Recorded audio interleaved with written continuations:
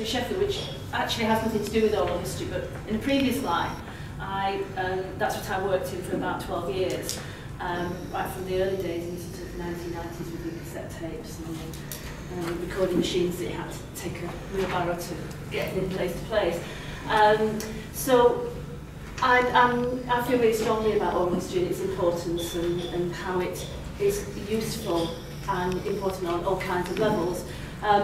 Because before the advent of modern media, history is what's written down, and that means it's mediated through people who can communicate effectively in writing. Whether they are telling you, one of my politics professors at the university once said, Winston Churchill is the only man who can write a family history and call it the history of the English-speaking people. That kind of person who can write their own version of history, or whether they're actually mediating the histories that they're being told by other people and they're putting it into proper English and putting it on the written page for us. Which is great, you know, that they're working with the media that they've got. We've got media now that enables us to collect people actually talking about their own experiences. And there's lots of different layers to that. Firstly, the obvious one, which is you actually listening to the way they speak, where they come from, their accents, and so on, which the language departments find particularly interesting. And particularly now when we're losing all regional or become Americanese, that it quite quickly is going to become something that is quite important. And it's also, it's something like 90% of human communication is sort of body language and listening to people and talking to people. It's non-verbal, but in the voice and just listening to the voice, you can feel and get more meanings than you can just from, as I say, writing it down. But the main thing, of course, about oral history is access to people who would not normally have access to direct communicating their experiences to us. And I'm talking about oral history now, not reminiscence work or end-of-life work, that kind of thing, which tends to be more for useful for the person who's speaking it, useful for various therapies or whatever.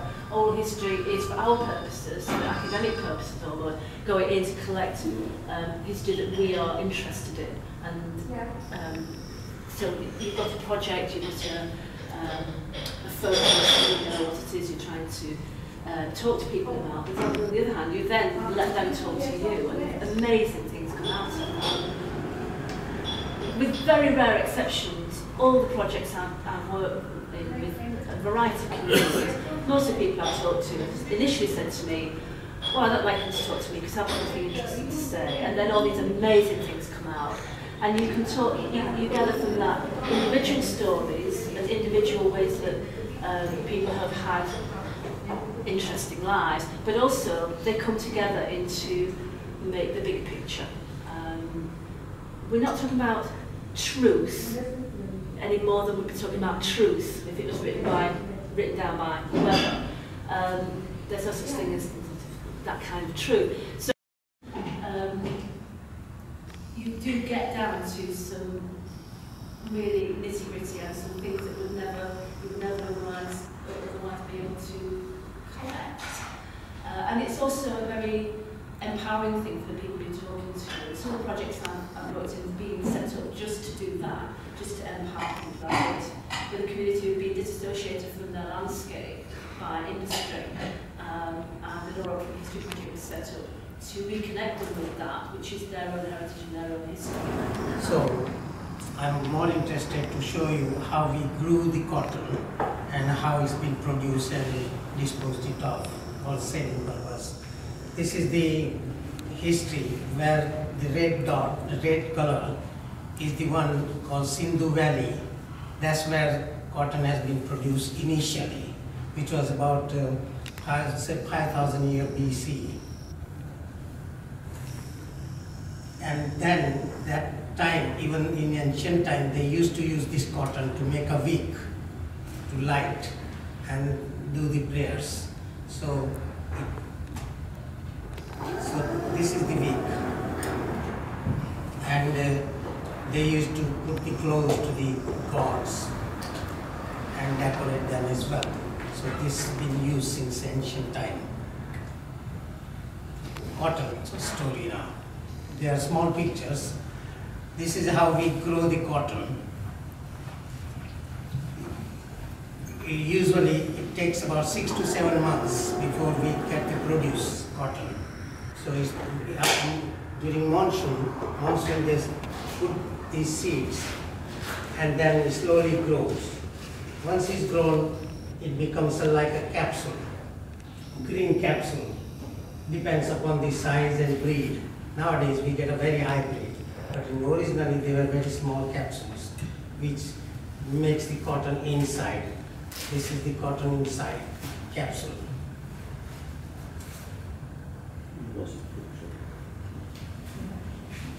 And then the cotton is all over the field. It looks like this. The field looks like a white carpet.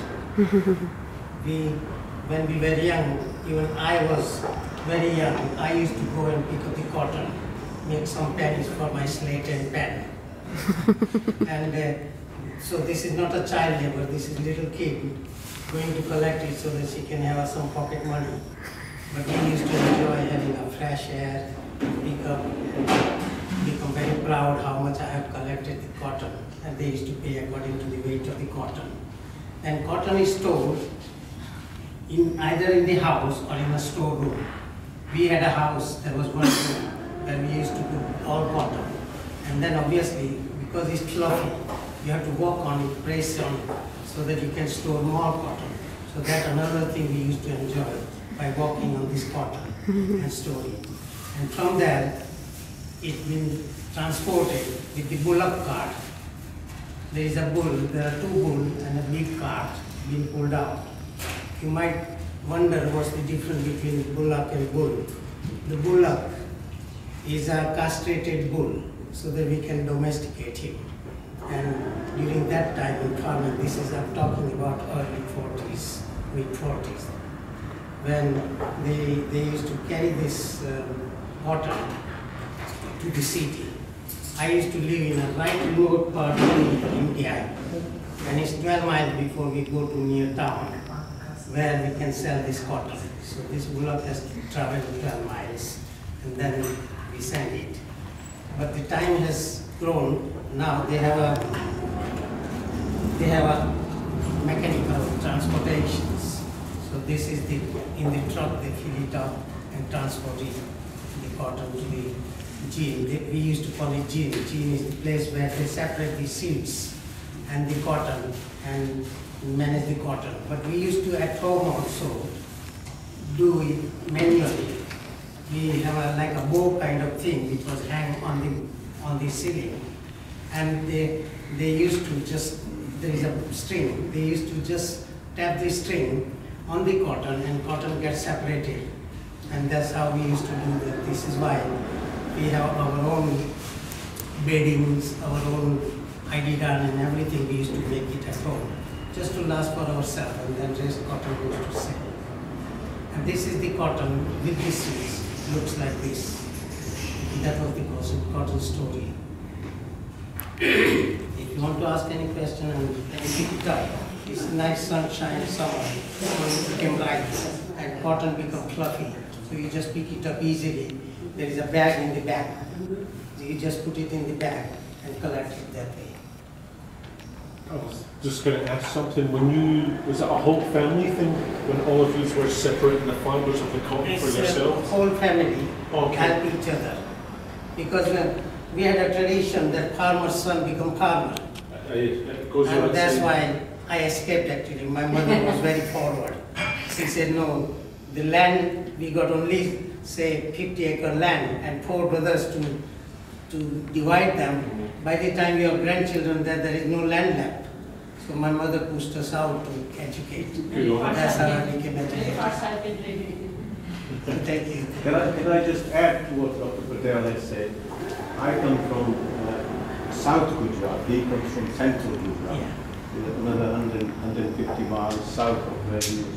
I was born in a village where cotton was produced by small farmers and in similar fashion collected by provided quite good income for labour. But they were all very small farmers, and it is cotton very fluffy, it's collected and stored. And like him, we used to love jumping on the cotton to press it down, because this was a cash crop that small farmers used. My grandfather was a farmer, my father wasn't. And as well as sending that to ginneries, they're called. There was some cotton production. Within 1 mile of where I was born, there were 2 cotton mills in there. And they produced some cloth, but not fine cloth, because the British, Of course. they wanted to import the cotton for producing cotton for export, as has been mentioned. But the cotton that was produced was for local consumption. And the other thing that I want to add is that Ahmedabad, which is the capital of Gujarat state now, had something like 80 mills at one time. It was called Manchester of India. So most of the cotton either was spun into yarn or thread and exported to this country for further making of Is cloth. there any time to contribute or Probably we need to talk here, especially on such an auspicious occasion. Perhaps not many people are aware that this weekend is also a major festival for us. It's a Vaishakhi festival. It's also Bengali New Year festival, so Shubha Navabarsh. Right. It's okay.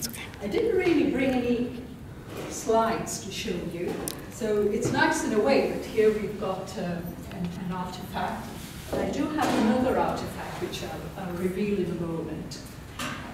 I'm not a cotton expert in any way, so what I have to say is really going to be rather idiosyncratic, I think, about maybe certain episodes in my life when there were cotton infections of one kind or another. As Chamu has already said, I was brought up in many different countries.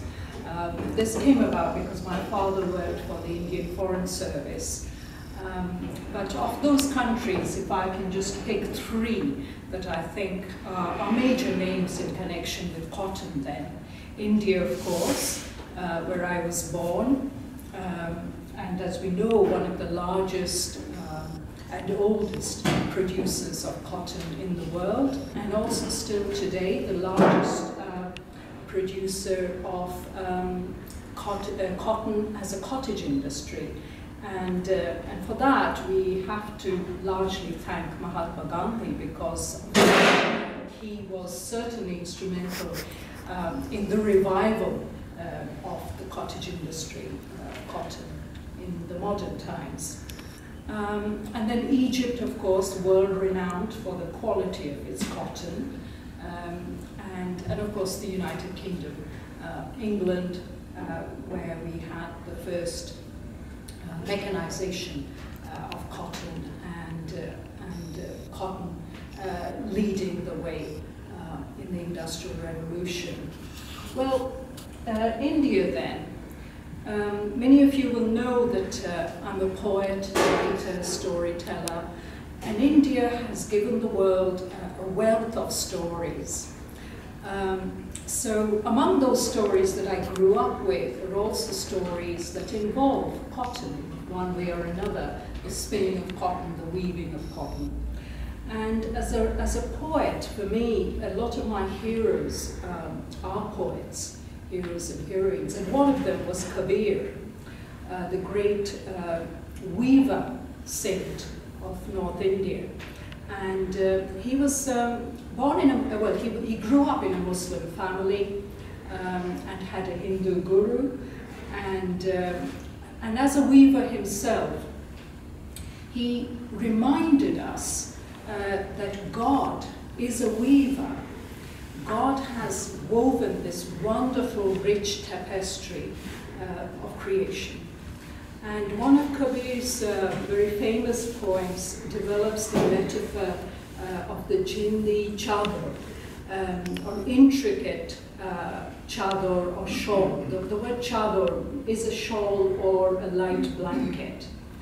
And in this poem, he talks about cosmic existence as being a rich and intricate chador. And so with God having woven the creation that we see around us, it's a reminder then that there is that thread of connection, which is of course the title of today's workshop, as you know, a thread of connection that runs through each and every being, each and everything in the universe.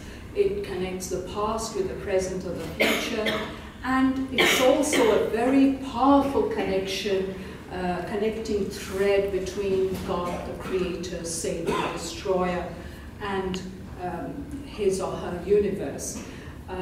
Through the connection, the connecting thread being love, particularly for Kabir, who was what we would call a bhakti poet. And among the stories of Kabir, there is a story that the Savior God, Krishna in this particular case, so Krishna as an incarnation of Vishnu, the Savior, so loved his devotee Kabir that Krishna presented him with a piece of woven material. And we are told that this was that the whole of Kashi, the holy city of Kashi, which we today call Varanasi and which the British called Benares, had never seen material, cotton of this kind before, because it was in all the rainbow colors and it was shot through, it was woven, it was a mixture of cotton and sunshine. So that's one of the stories of Kabir. But another story, which is a very famous folk tale from Bengal, is the story of Sukhu and Dukhu.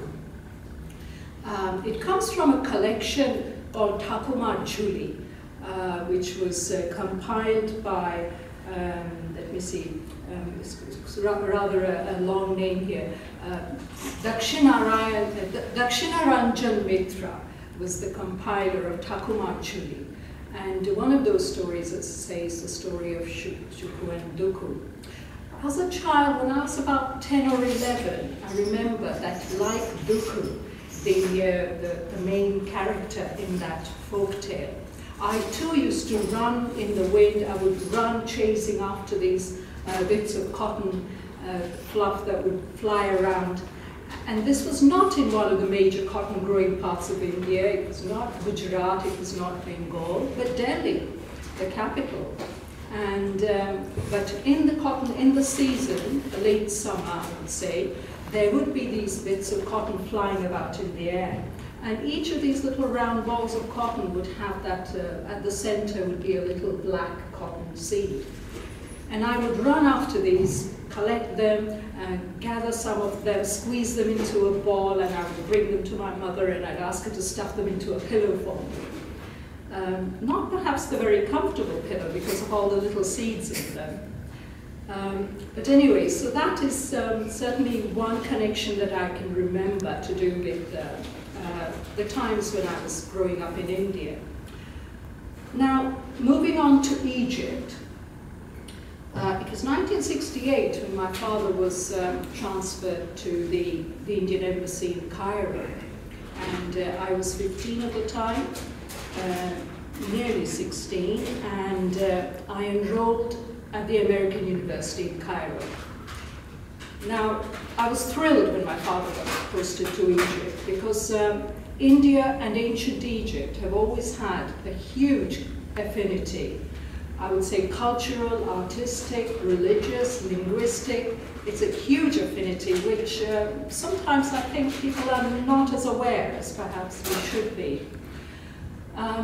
Certainly in ancient times, one of our ancient scriptures, the Skanda Purana, talks about Egypt and Africa as Samchadipa. And it's well known that in ancient times, port towns like Alexandria in Egypt had plenty of Indian scholars. And Indian cotton, of course, was being traded from ancient times, particularly Mesopotamia, and then through Mesopotamia also Egypt and other parts of the world. So you might be wondering about the cotton connection here. When I was at the American University in Cairo, I majored in English literature with comparative literature and theatre studies as a minor. But what I discovered was, with it being an American university, we had a liberal arts program, and therefore we were introduced to modules in so many different subjects, anthropology, economics, and one of them, to my great delight, was the science and technology of ancient Egypt. And within the science and technology of ancient Egypt, I learned the 13 steps of mummification, which of course you'll agree with me was a hugely practical subject to learn about. But so I just thought I'd throw this in, because just to show you the many innovative ways in which cotton is used and was used, even in ancient times. So I learned that in mummifying a body, and it took about 70 days to do this, but in the different steps of mummification, it involves stuffing the cavities of the body with cotton, but cotton also impregnated with different kinds of salts and herbs and sawdust and sand, and also the different bodily orifices and so on, stuffed with cotton, and cotton particularly from India. And then, of course, the body would be lightly wrapped in linen layers, and then those cotton layers would then be coated with a resinous coating. And then again, the body would be finally wrapped in the bandages that we are familiar with as mummies are covered in these bandages. So these again would be Indian cotton. So yes, so that's an Egyptian connection with cotton, as you will have gathered. And then 1972, the autumn of 1972, I moved to England.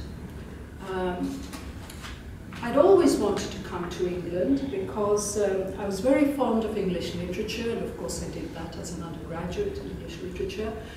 And so I knew that someday I would be coming here to further my studies in English literature. So I came to Kent and Canterbury University, where I did my master's in English and American literature. And after 1 year, I felt no, 1 year had not been enough of an experience of this country, not by a long way. So with Kent and Canterbury being right down south, I then went to the north. I went to Lancaster University to do my PhD. While at Lancaster, I used to teach comparative religion in Manchester at Didsbury College of Education, which is now part of Manchester University. And so, of course, Manchester and Lancashire itself, with their cotton connection, it all really came home to me when I met the man who is now my husband, Brian Darcy, because it was in Lancaster that I met Brian. And there's another interesting Indian English, if you like, Indian English-Irish connection there, because I then learned that Brian Darcy's father, William Darcy, had died in India during the Second World War. William Darcy had been in India, died, and was initially buried in Barrackpore in Bengal, which is Bengal is my cultural home. And then the body was later moved to Ranchi, to a military cemetery. And then I met Brian's mother, and I learned more about this connection, and in particular with cotton. Brian's mother, Lavinia Darcy, was one of these people who worked in the cotton mills in Lancashire. And of course it was while in Lancaster University, that I also, for the first time, really thoroughly studied and researched Mahatma Gandhi's writings. He'd always been a vague hero of mine, but I really didn't know very much about him until I became a PhD student there. And I learned about Gandhi's connection, and in particular the work he did around cotton, and how he came to Lancashire in particular, and addressed large gatherings of workers in the cotton industries in Lancashire. And many of these were very poor people who were badly exploited themselves by the mill owners. But I think that's part of the celebration. But they've all got big cotton flags out there. Oh, yes. That's what I'm saying, you've all got This big is flags. exactly what we're doing in here. We go around, you know, processions and so on. At least the weather's warm. Okay. Right. So it's back to Lancashire and Gandhi delivering the addresses to various cotton workers. And I like to think that maybe my mother-in-law was one of those people in the crowd listening to Gandhi. And in spite of the fact that what Gandhi did, urging people in India to boycott British manufactured cloth, and which of course did deliver a huge blow to the cotton industry in Britain. And it meant that in turn, it meant that the poor cotton workers in Lancashire, of course, were going to lose their livelihood because of Indians boycotting their cloth. Nevertheless, the cotton workers in England did take Gandhi to their hearts, and they did show an enormous degree of solidarity with what Gandhi was talking about and with the exploited people in India. So there was that huge connection drawn there. And so I learned that my mother-in-law, who'd been, because she was extremely poor after her, particularly after her husband died in India, an incredible, an indomitable woman who had 3 husbands, saw 3 husbands to their graves. So the first was Irish, who died in India. Her second husband, in fact, was the mill owner. So he was one of these rich people who owned, in this particular case, John Hay, who owned cotton mills in Baker, where my mother-in-law worked, and also in St. Anne's. So she married him, and just as an aside, her third husband was Scottish. Yes, so those were all the different connections, really. And then I found myself in Sheffield, in Yorkshire, after my PhD, working in the steel industry, which then became the next big thing to take up many of the manufacturing bases that were cotton to begin with. And where many of the people from the subcontinent who had initially also come to work in the cotton mills, there were many people working from India as well in the cotton mills here, and who then moved on to work in the steel industry. So that's it, folks. India, Egypt, England, but I can't say that that's the end, because it has to be a continuing story, I think, like all oral history stories are. It's and I hope, a never-ending story. Thank you. Thank you very much. Because the East India Company never used to supply the right amount of uniforms to the right sizes and things. She was a poor woman who married a Scottish soldier, and she came over here. But obviously Britain was in a depression itself at the time, so she took laundry and people sewing.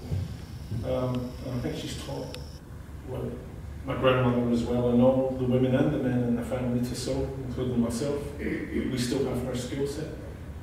And the fact that she also helped to start up a group for Asian women in this country called the White Star Group. She was one of the founder members in Glasgow. When immigrants were coming over, they had no food, no pots, no pans, nothing. They would straight off the boat into -10 and really harsh conditions in Glasgow, where still not as friendly as they should be even to this day. But her story is just one of bringing up all her children, all her daughters, and surviving just by the sheer fact that she knew how to use cotton and to sew it. And that's it. Sorry. Finding out about. So I live in the southwest part of the Peak District in a little village called Worslow, and I've become interested in this by researching the history of my local church, which I knew had strong connections with a gentleman called Sir Thomas Wardle, who lived in the second part of the 19th century. And it's not really just Sir Thomas, it's his whole family is involved in this. Thomas Wardle was an industrialist. He was a silk dyer and printer from Leek. Leek at this time was an important silk town. And he came from a long line of silk dyers. He chose Leek for his company because of the very pure waters of the River Churnet, which rises and flows through the Peak District and has particular qualities that he needed for his dyeing. Sir Thomas, as well as being a silk dyer, he was interested in a whole range of things. He was interested in archaeology, in fossils, in geology, and he was one of these people who everything he turned to, he did really well. And so he did an awful lot more than just deal with silk. He was particularly interested in a particular type of Indian silk called tussar silk. And he imported this from India, and he then proceeded to dye it and to print it. It was very, very difficult to dye because of the nature of the silk. It had a very strong gum substance around it to protect it.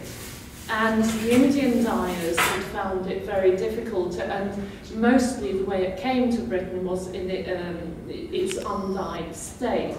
So Sir Thomas wanted to work, well, he was Thomas, he wasn't Sir at this time, but he wanted to work on this silk, and he devised a way of removing that substance so that he could dye it, and over many years he perfected his dyes very gradually so that he got the colours that he really wanted. And these were very beautiful, rich gem colours and very beautiful pastel colours as well.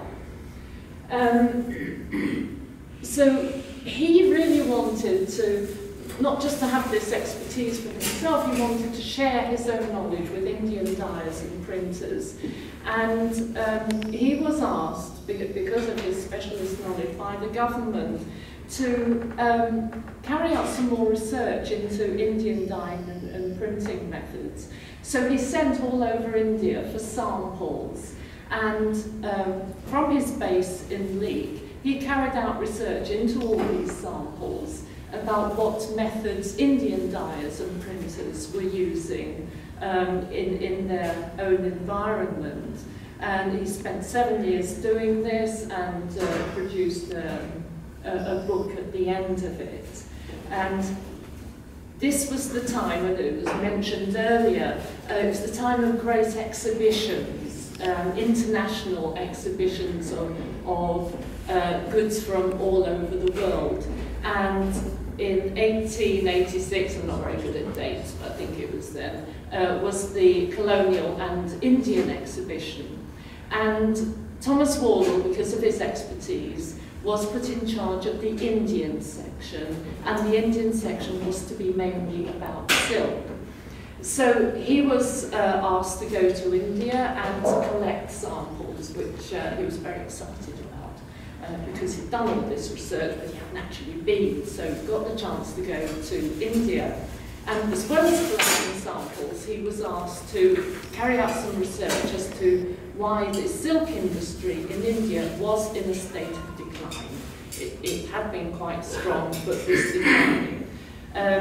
So he travelled quite widely in India when he went, and spent a lot of time in Bengal and Bihar.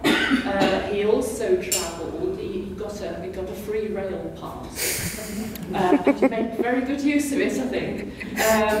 So from Bengal and Bihar, he travelled over to Lahore, and to Peshawar, and I think a bit further north as well. And all this time he was collecting his samples, but he was also, particularly in Bengal and Bihar, meeting with the silk dyers and printers and discussing with them how they could improve their production. And he found that the reeling techniques that the Indian workers were using were not very effective, and he thought he could improve this because he had carried out a lot of research into this, and he could help them.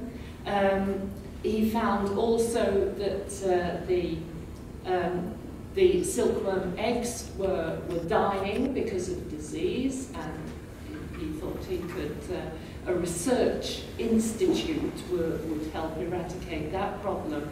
And the other main problem was that the Indian landowners were charging far too much money to their tenants for their mulberry trees. So he went back to Britain, went back to Leek, and called all his industrialist friends together and told them about his findings because he was so enthusiastic, and produced recommendations for the government. And he wanted state intervention into the silk industry, and that didn't go down very well with the government because they wanted free enterprise. But he made a lot of recommendations, but the government were really quite cold about this. I think he really got very disillusioned. He kept on needling, kept on pushing them. I think he was a real pain in the backside as far as the government was concerned.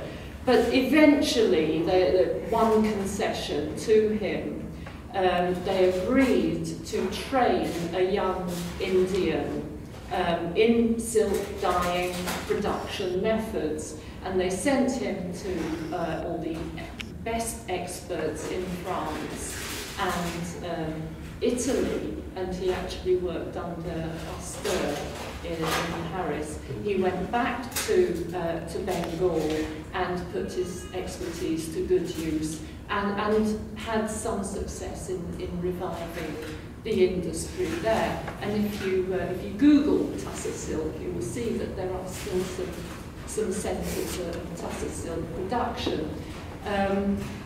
There were other things that Wardle did. He sent over machinery, and he was horrified to find that this was put into a museum in Calcutta instead of going to the places where it should go to. So he was really, I think, deeply upset about this. But he continued his work. And all the time that this was going on, his wife, Elizabeth Wardle, didn't spend much time with her feet up either. She was a very skilled embroiderer, and she, using the silks that her husband had produced and dyed, she started her own school of embroidery, which became known as the Leek Embroidery Society, and produced embroidered silk, Tussar silk of course, for religious purposes and for the home as well. And you can still see many of these examples of her absolutely incredibly beautiful work in churches in this local area of the Peak District, and there is an exhibition this year based in Leek, which I can give some more information about. So Elizabeth was, again, she was promoting this Tussar silk through her own embroidery. The exhibition was a great success. There was more demand for this type of silk, which meant it was more important for Wardle's ideas to filter through. He continued his interest in India, and in 1904 he had the chance to make another trip, this time to Kashmir. He was in his 70s by this time, and his wife had died, but again he got another free rail pass and travelled to Rawalpindi, which was as far as he could go on the train, and then he had 4 days on a Tonga to get to Kashmir, and I think he stopped at Jammu and Srinagar. And his ideas, which he had developed from his visit to Bengal, had already taken effect there. Another person had been employed within the Kashmiri silk industry, and already this was starting to have great benefit. When Wardle arrived there, he found there were 50,000 people involved in silk production and silk dyeing in Kashmir, and he was very pleased to note that only 5 of them were European. So this had really benefited the local people there. So he came back to Leek and told everybody in Leek about what he'd been doing. All this was while he was managing three factories. Fortunately, he had a lot of help because he had a very big family. He had 14 children. Didn't sit around a lot, I don't think. Had 14 children. They didn't all reach adulthood, but many of them came into his business. And this was really, he saw this as it was his life's mission, and his interest was in India and in promoting the beautiful tussar silk.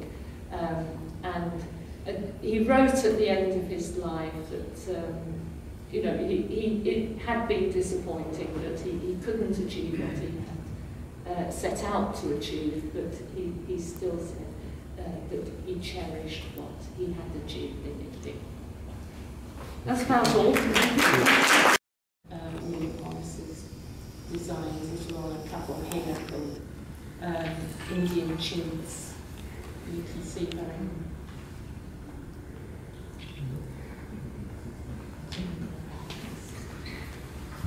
So, very interesting subject, and if I've given you any enthusiasm for the subject, please do come to our beautiful area and come see our embroideries.